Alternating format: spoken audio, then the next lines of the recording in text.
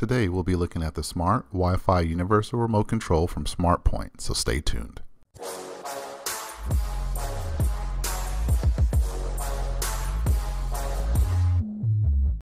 I found this universal remote control at Walmart for around $20, and once I saw the reviews I had to see for myself.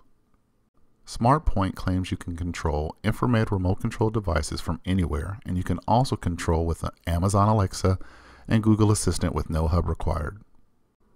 First, let's take a look inside the box. You'll find the unit itself, a USB power cable, and the user manual. It does not come with the USB power adapter, so you'll need to supply one of these yourself.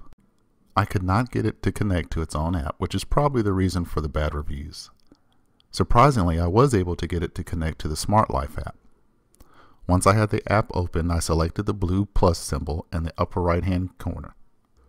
I selected Others in the lower left hand corner and then Universal Remote Control. I made sure to connect it to my 2.4 GHz Wi-Fi network. I connected the power cable to the unit and plugged it in. I held down the configuration button until the light started flashing quickly. Then I went back to the app to finish setup by confirming the blinking light and then the unit paired to the app. You can rename the device if you would like.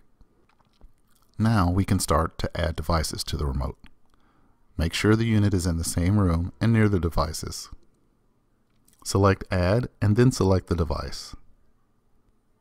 In my case, I selected TV and entered the brand. Press the power button and the device should turn on. Then select the green CAN control button in the lower right hand corner.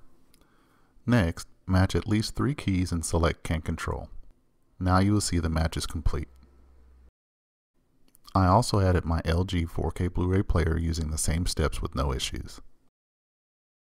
Next, I connected it to my Google Home app. I selected Settings, then Assistant Settings, Devices,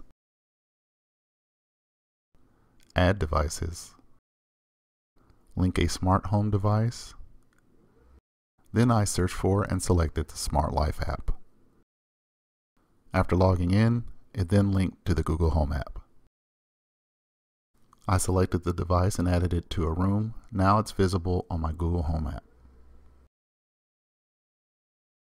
After setup, I was able to turn on the device using the app or my voice. Although at first I had some difficulty setting it up, once I used the Smart Life app, setup was easy. For $20, I think it's a great value as long as you have realistic expectations. Thank you for watching. If you found this video helpful, please give it a like and also please subscribe to my channel and join the notification squad so you don't miss any of my future videos. Thanks again.